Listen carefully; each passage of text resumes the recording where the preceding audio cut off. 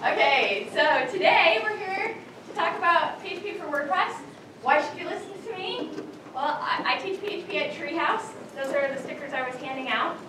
I also lead the PHP user group here in Portland, and I've been a web developer for about 20 years now.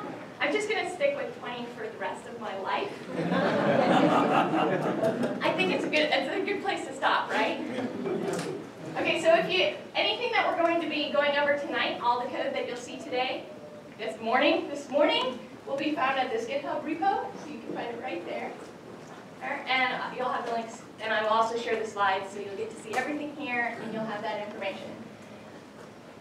Okay, so we're talking about PHP for WordPress because WordPress is written in PHP. I actually really like WordPress. I've done a lot of WordPress development myself, even though I don't get to go to very many meetups anymore. I have 3 little kids, and running the user group, the PHP user group, takes up most of my free time. So I'm looking forward to soon again being able to go to the local meetups because they're really fabulous. The WordPress community here in Portland is fabulous. You guys are great. I've been to many of the meetups in the past, and they're just phenomenal. So I'm really excited to actually start doing a little bit more as I get out a little bit more as my kids are getting older. So today we're going to be talking about 2 things. We're going to start off the first half talking about the basics of PHP. How many of you have done some sort of programming before? Woo! Everybody has done some sort of programming before, pretty much. So most of this should be review, and we'll go through it really quickly then. And then we're going to get into part 2 is building a plugin, and we're going to so that we can talk about what that means for what PHP means for working with WordPress specifically. How do we hook into WordPress, and how do we make that work? And hopefully not put our code into our theme. Okay, so we're going to start out with some of the basics of PHP. So I have a demonstration for you. That's why I was handing out some candy here. People that start out with programming, and we have our variables, as most of you should well know. Variables are very common and useful pieces of information in programming. Hard to do much of anything without a variable. A variable is just a way to store something to reference later. So I handed out candy. Some of you may have had Reese's peanut butter cups or whatever, but that's what you're storing. That's the value. So as we hand them out, your piece of candy, that's the value that you're storing. Maybe it's an M&M, maybe it's a Take 5, maybe it's a Reese's peanut butter cup. That's your value. Everybody has their own value. And like with variables, we would want to know people's names to be able to say, what candy do you have? Ben, what candy do you have? I have an M&M. Okay, so if I just said randomly, hey, what candy do you have? Nobody has any idea. That's how variables work. We need to name them so that we know what we're talking about and as we go. So we get a little bit more complicated when it gets to arrays. You probably all know about arrays, so bear with me. Okay? We start with arrays, which are our M&Ms. That's why I gave everybody in the front M&Ms to demonstrate our array. Okay, so M&Ms are like our arrays because M&Ms have individual pieces of candy within the bag. So instead of being an individual item, there's multiple items within this item. That essentially is an array. Arrays are great because they let us do a lot of interesting things with arrays. Whether you are making your own arrays or you're pulling an array out of a database, working with objects that have arrays, they're very useful. There are a lot of array functions within PHP that we can do for sorting, just like we do. How many of you sort your M&Ms before eating them? How many of that you eat your favorite color first? How many of you save your favorite color for last? Okay, so we do this. We do this as people. We sort things all the time. And arrays allow us to do that. We get to work with data in an array, okay, and actually do things with it, sorting it, filtering it, doing things with this data. Arrays are a very powerful way to do that. Okay, so now we get a little bit more complicated. So, okay, another great thing we can do with arrays is nest arrays. And when you get nest arrays, it starts to get complicated. People start to get confused a little bit when we start nesting arrays. That just means we're putting an array within an array. An array can hold any bit of information, any type of variable, so it can also hold an array itself. Well, this is just like our candy bag contains multiple M&M bags that are themselves arrays. So now we have multiple M&M bags within our bag, just like we have an array of M&Ms within our array of candy in our bag. Okay, so their arrays are really interesting and really powerful way to do things. One of the great things about PHP and arrays is you don't really have to call them different things. Things like JavaScript gets a little funky. They have their regular arrays, and then you can do associative arrays where you can name the key, but then it's not really an array anymore, and you can't do any of your array stuff on it anymore. So PHP is great because PHP just they're all arrays. It works with arrays, you can do array stuff with it. But you can also name the key. This is called an associative array, just like we did with variables. So when I called out, Ben, what candy do you have, that allowed me to know what we were doing. So if I wanted to give some sort of name to my candy, so in my trick-or-treat bag, as I went trick-or-treating, I may have different types of candy. Maybe I want to name them. Maybe I want to, in my array, I want to name them by the name Take 5. I have my Take 5 bars, and I have how many of those do I have. I want to count them that way. There might be different ways, so I can name the key, or I can name the value. And those make it really powerful for how we can store data and what we can do with them.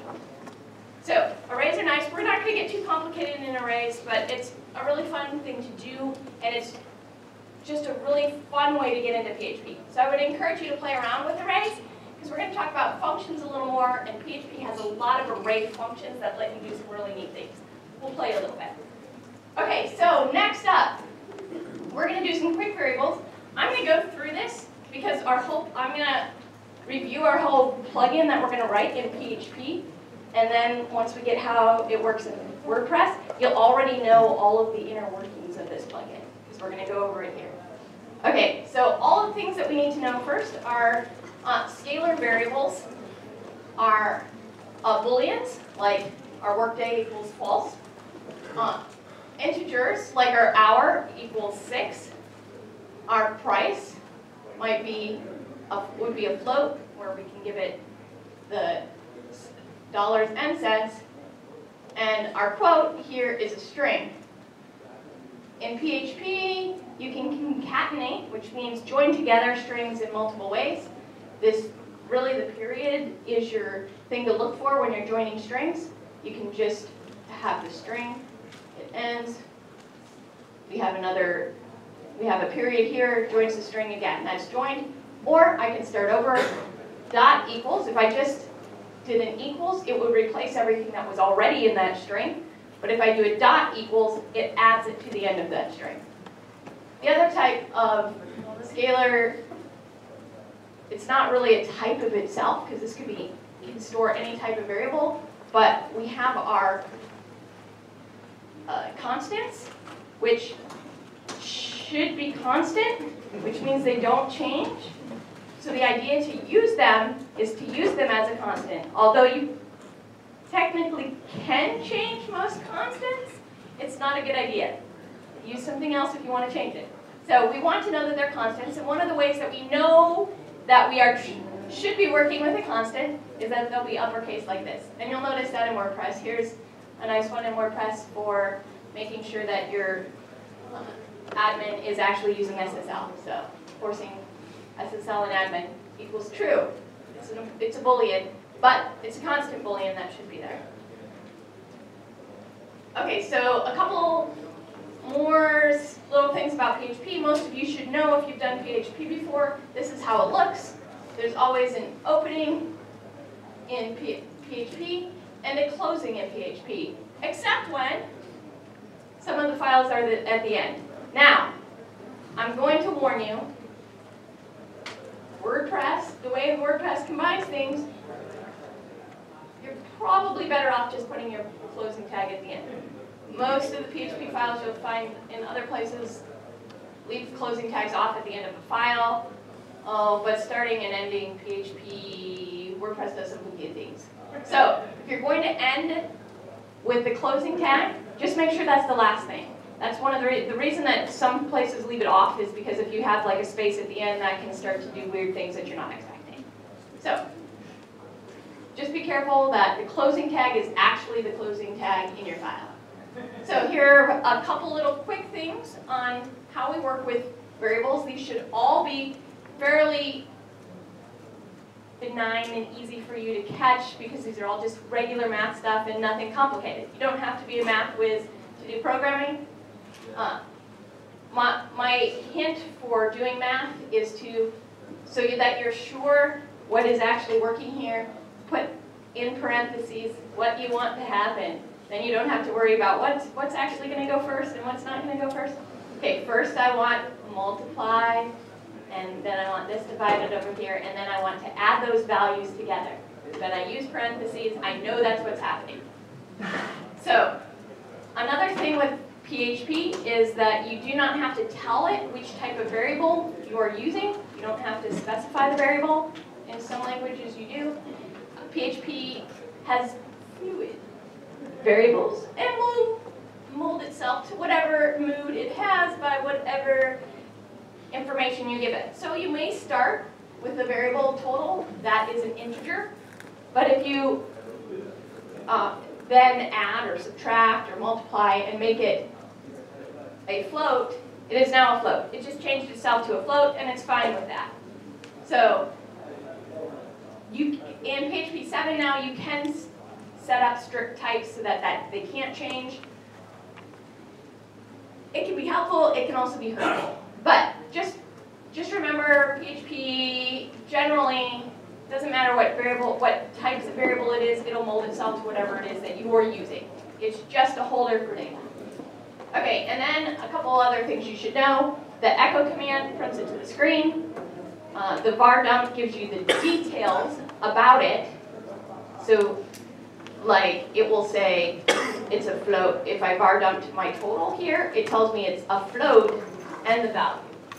And then I var dumped the force SSL admin that we saw on the last page, and that's a Boolean of true. So I actually got more details about what type of variable this was and the value. Whereas if I just echo, and the differences between single quotes and double quotes, another thing that people often run into, if I have double quotes and I put my variable within double quotes, it is going to use the value of this variable. So it's going to use the 18.5. Within single quotes, it's going to use the variable name. So it is going to use $sign total. Those are the that's the main difference between single quotes and double quotes. Escaping characters, that stuff is affected. If you want character by character, exactly as you type in, you'll want single quotes. That's why a lot of people just use that by default. And then if you want something to actually execute within that string, like putting the value of a variable, you'll want to use double quotes. So those are the differences. You can use either one. If you're not putting a variable or escaping a value, it won't matter. It doesn't act any differently other than that. So yes, you can use either one. Okay, so we talked about arrays. So here's the array we're going to be working with today. We're going to be doing a random quote generator. So we're going to set up some quotes. So we're going to store quotes in an array. You could also store them in the database. We're just not going to get into database calls today. So we're going to store it in an array, which is fine as long as You don't want to let any users actually change it. So we're going to store our motivations in an array. So we have an array of strings. And here are our quotes that are within this array, and they are string values within the array. Now I can add a quote from our previous screen here. We had this quote here. Quote variable. I can add it with this lovely little square brackets here. Easiest way to add another value to my quote. So I can add, subtract things from an array. There are lots of things that you can do. Look at array functions. They're really fun. But easy way to do it, I'm just adding one more thing to my array. So we have arrays. To access an array, you would use its key. By default, if you're not specifying the key by giving it a name, it is an indexed array, which are numbers. So it counts the items in the array essentially, which is really fast. And if you can do an array with just numbers as the key, that'll be the fastest way to do things. But if you need more information about it and you want to do the key, that's perfectly acceptable to do. So the thing to note about arrays and their indexes is that they are zero index. That means the first item in the array starts at 0. It does not start at 1. So if you were to call motivation 1, it would actually take the second value in the array. So that's something that often gets people hung up because, wait, the count doesn't line up. That's because we start at 1 and arrays start at 0. We actually start at 0 when we count in our head because we start at 0 and then we count 1, which is really interesting. My children love to do Alexa. We have an Alexa at home, and it's really interesting to watch them interact with an Alexa. And it's interesting to see how they act. So they ask, we were seeing what she could do with math and counting and stuff. Count to 100 by tens. She started 1, 11, 21, 91, and that made it to 100. So she never got to 100. Whereas if we were to count by tens, we actually start at 0, and we count by 10. So she started at 1 and then counted by 10. So it's really is something that will get you tripped up if you're working with arrays. So keep that in mind. That's the only reason I'm adding on some more story here, so that you remember arrays are special in how they handle things, and it may not always be what you're thinking. So arrays start with 0, just remember. Okay, so functions. I promised we would get to functions. Functions are great because functions are a way to repeat code without having to write it over and over and over again. So we want this block of code to perform a specific action, and it can either return a value or just perform an operation without returning anything. PHP has over 700 built-in functions that you can use, that you don't have to write, that it already does, that it will already do for you. And it's a good idea just to use the ones that are there and not have to write the function yourself. If it's already there, you don't have to write a function that counts an array, for instance. There are lots of things that you can write, and they're useful. But there are a lot of built-in functions that you can use as well. So here are just some of my favorite, the top used functions out there. These are built-in functions with PHP, just to give you an idea of what sorts of things you can do. The substring returns part of a string. You can do the string length. You can trim the white spaces. By default, it'll trim white spaces. You can trim anything you want. Like, for instance, you might want to trim the, a, and words from the beginning of a string if you're trying to alphabetize books. That would be another thing. You can use trim to do that. You can left trim and right trim as well.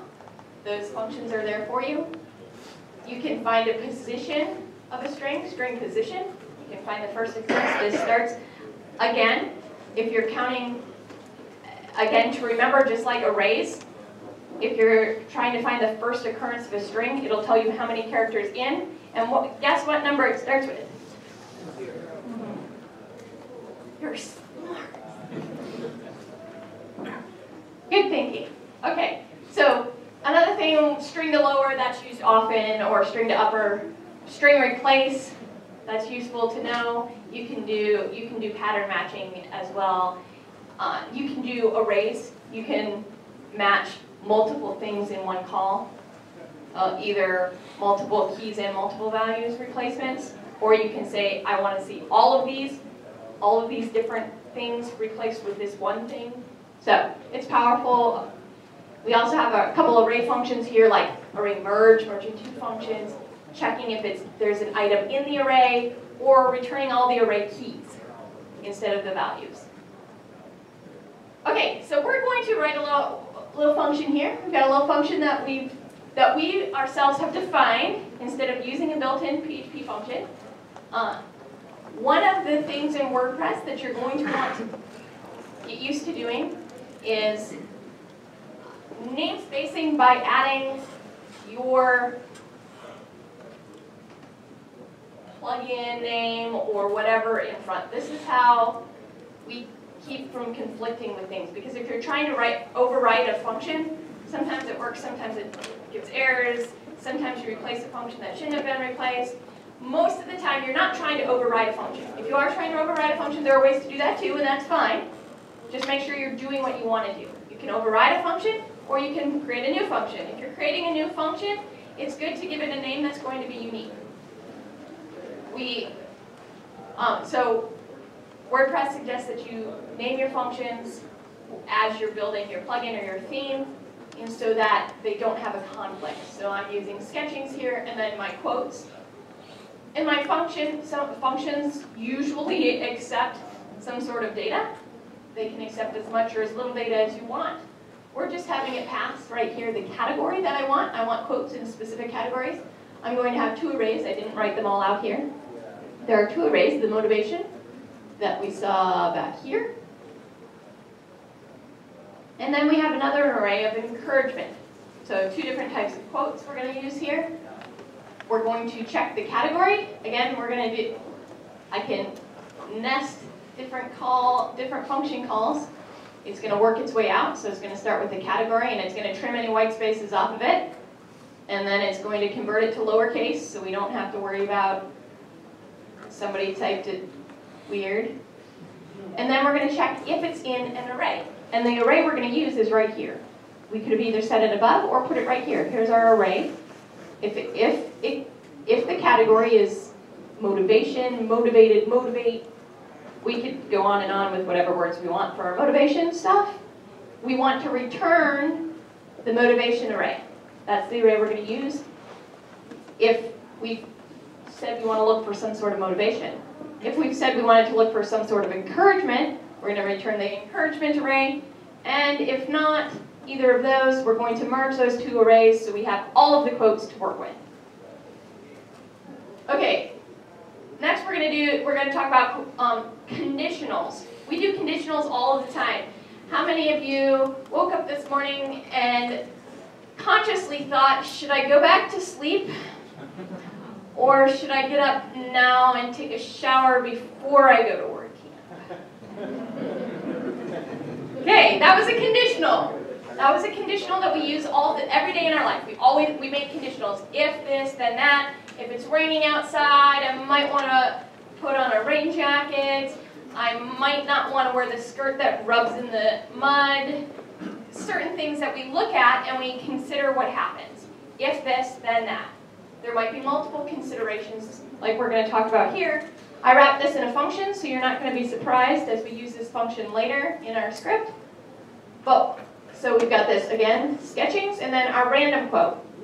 So we're going to do a couple conditions here. We're going to check if the category is not empty. The exclamation point beforehand means not. So if I want to say not, I use an exclamation point. So if it's not empty, then I'm going to pass it to the category and get the quotes from that category. we're going to add another conditional. So to do a second conditional, or the 5,000th conditional, which I would not recommend, you can always use an else if. So else if the hour is greater than 4, because I don't want you waking up before then. There are crazy people that like to get up at 4:30, like my CEO. And then we're going to say, we want you to be done by 5. So we're going to call this 17 hours. So if it's between those hours, this is going to be our working time, and we're going to give you motivation for working. These are our work hours. We're going to give you motivation. Else, we're going to give you encouragement. We're just going to encourage you. You're done with your day. You need some encouragement. So then once we have our quote that we're going to work with, whether we're going to work with all of them, whether we're going to work with our motivations or our encouragement, we now have our array that we're going to work with, and we're going to use another array function called array_ran, and we're going to, it gives us a random key for that, from that array.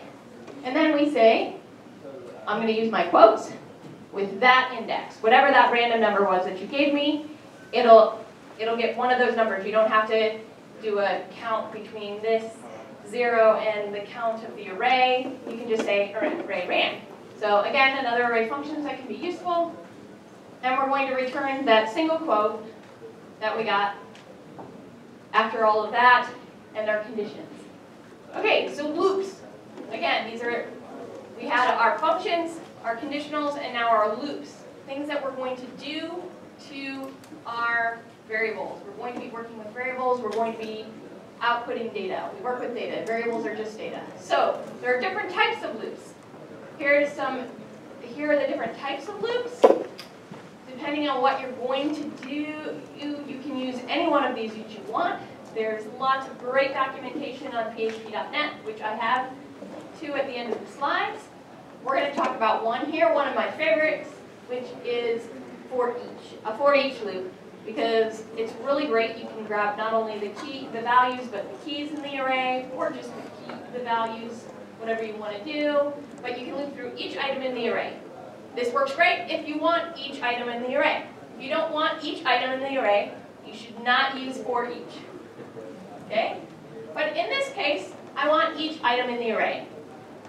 So what I'm going to do here is I'm going to replace text in my post.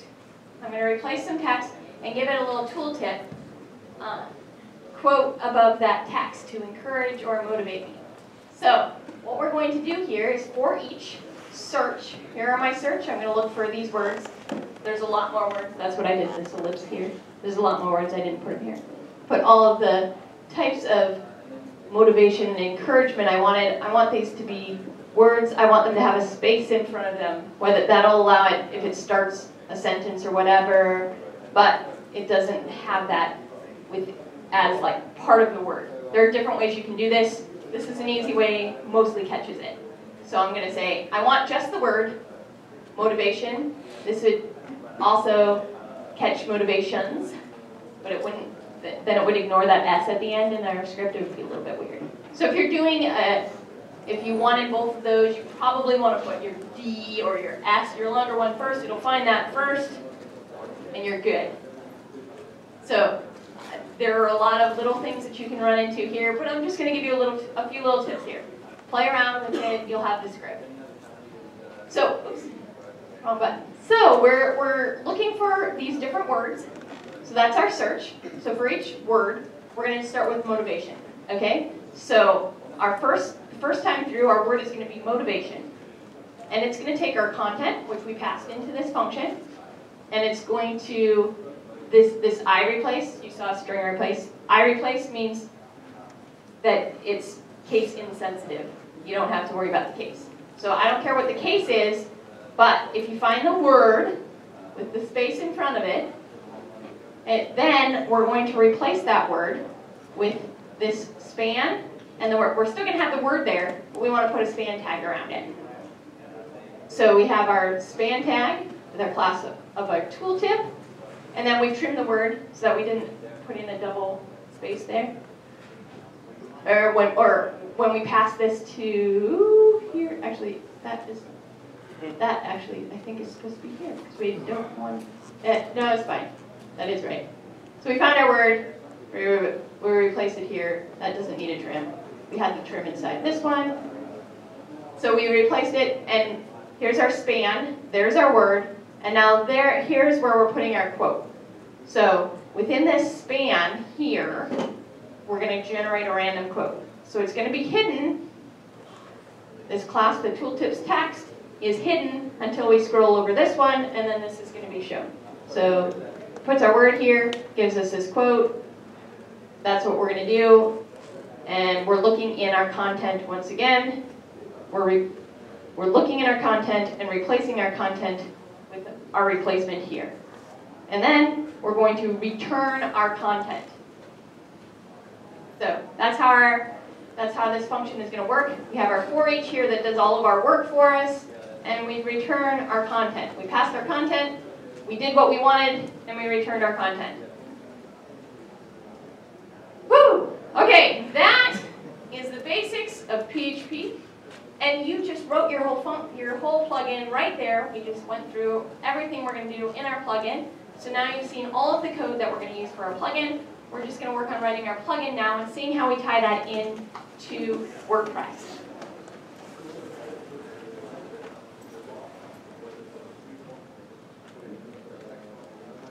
Look at that, I'm making great time too. Just perfect. I think I had planned this. Okay. WordPress is great, and it's really easy to make a plugin. Your minimum viable plugin is this one file. I make one file that has the name of my plugin in it. I don't even have to have this within a folder. I can upload this file, and that will be my plugin. It does nothing, but it is a plugin, and you can activate this plugin. That is how easy it is.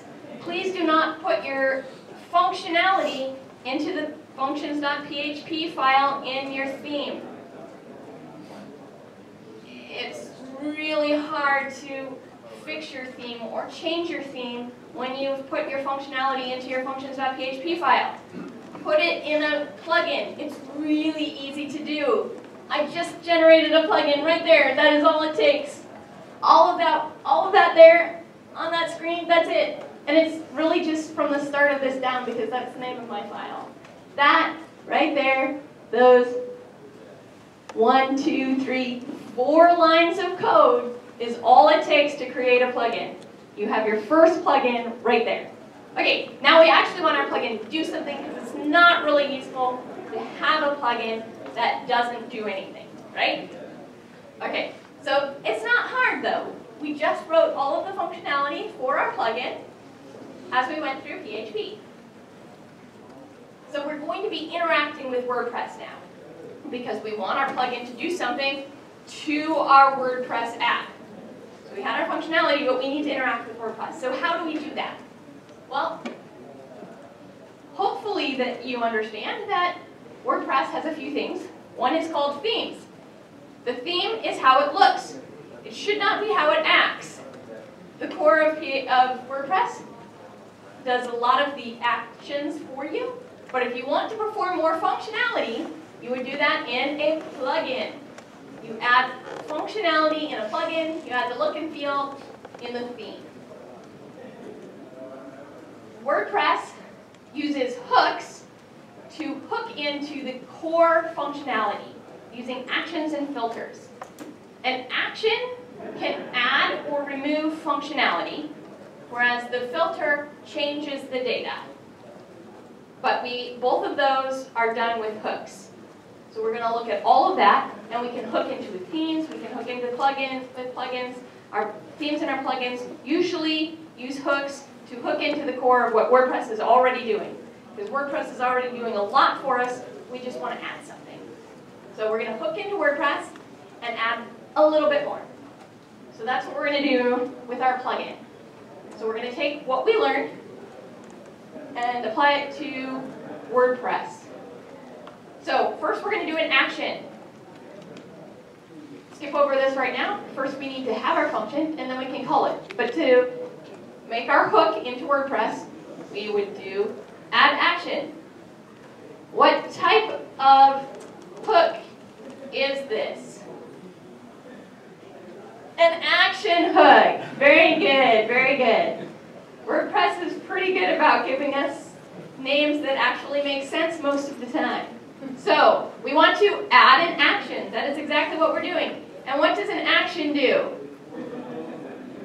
Adds or removes functionality. Adds or removes functionality. So we're going to be adding functionality here, which is we're going to be adding style sheets. This is something very common that you will most likely do, especially if you create a theme. But you can do this for your plugin too. If you have specific styles, in our case, we want a tooltip that pops up. So that's a lot of styling. So we need to add our styles. Well, we don't need to put that into, again, we don't need to put that into our theme because it's not really attached to our theme. It has to do with our plugin. So we can have it in our plugin, or we can do the same sorts of things when we create a theme. And what we're going to do is we're going to add an action, and we want this action to happen when? When the WordPress head is called, right here. So in the head, what we're going to do is we're going to call this function. Once we're in the head, once WordPress is trying to do head stuff, it's going to call this function, and it's going to go here. Oh, I want to register, and here's where I've named it, and then here I've named my style, registered my style. I'm going to name my style, my quote style, and then again, here is a nice function that allows us to pull the plugin directory URL of this file. These are magic constants with the underscores before them. It's a constant because it's all uppercase, but it's a magic constant that PHP automatically does for us. That's why it's magic, because it does it already. So the file that we're in, the plugin directory, and then we're going to go into CSS, styles.css. And then we're telling it to actually use it. So first we have to register it, and then we got to tell it to use it. So we have those two steps. So we've registered it, we told it to use it. And this is where we told it to tie it in. Registered, used, and then where. Registered, used, where. Okay? That's what it takes when we add an action. Okay, so now we want to do our function. This should look very familiar because we already wrote this function when we were learning about our for each loop. So here it is. We have our function content. We're replacing our content, and we're returning our content. That's what we did. Now we want to tie it into WordPress. So we're going to use an add filter. What does the filter do? Haha, I'm not switching up to the slide. It changes data. So we could add or remove functionality, or we can change data. So we want to change data because we want to change the post on the page, right? So we're changing data, so we want to add a filter. And we're going to filter what? The content. And we're going to call, when we're filtering the content, we're going to call this function right here, Sketching's tooltip. Okay, a nice thing to know. You notice I'm not actually passing this variable here. That's kind of weird. Like, well, how did this, where did I, well, when you do your hook, WordPress automatically passes certain things depending on what the hook is. And WordPress, again, has great documentation of exactly how this works and exactly what gets passed. So, you do not have to memorize any of this, what's being passed or what filters you can use or where exactly you can put things. You can look in the documentation. Again, I will link to that. PHP has great documentation. WordPress has great documentation. Use it. It's a lot smarter than your brain. So we're tying into the content. And when we tie into the content, it passes the content.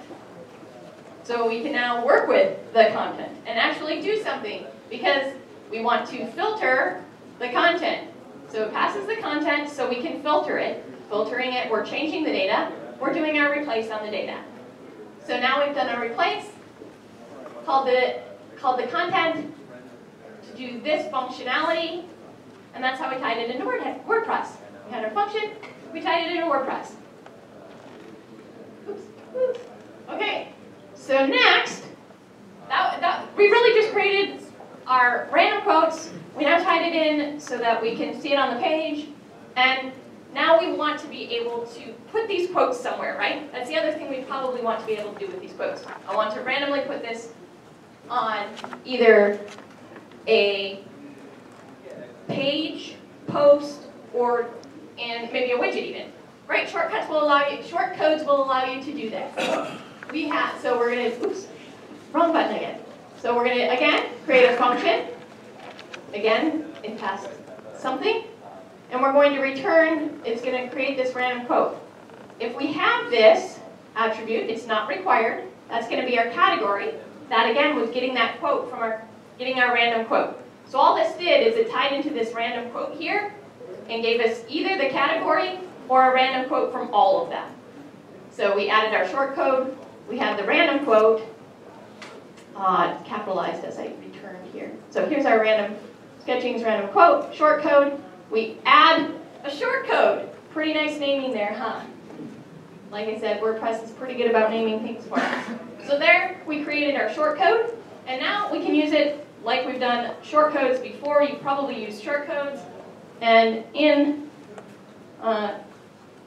square brackets, you just put random quote. Where you want it, you can put it in your page, or your post, or your widget. Okay, so I'm going to demonstrate this really quick. I'm going to show you that there are resources here that I promised you. I will put these slides up for you to get. And here's how to find me. But let us pull up. Go back here. Let's pause.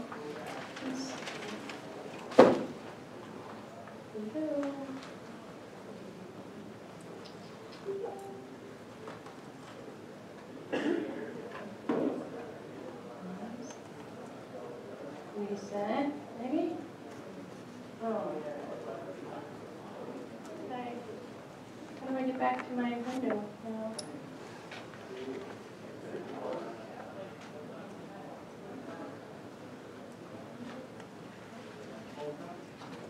I tried to do that.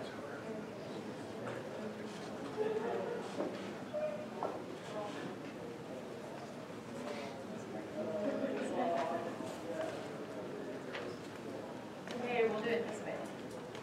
Okay. Hopefully this is right. Browser. Cool, we can do it that way. Okay, let's do it this way. So I'm going to show you here my website. And here's my nice tooltips where I rolled over. And there's my encouragement, my motivation. And over here, you'll see here, my random quote here. I added it to my content. And I've also added it over here to my widget area. So you probably, let's log in here. Let's go to my widgets. That'll be easiest. Widgets. And here was my shortcode right there. Random quote. And to pass that attribute, I said category equals motivation. So that's what's passing. There it is. That's what you have. And I will share, you will have the code on the GitHub repo. And you'll have all of my links that I had here. And you'll be able to activate this plugin yourself and play around with it. Add your own quotes and do whatever you want with it. Okay? Thank you very much.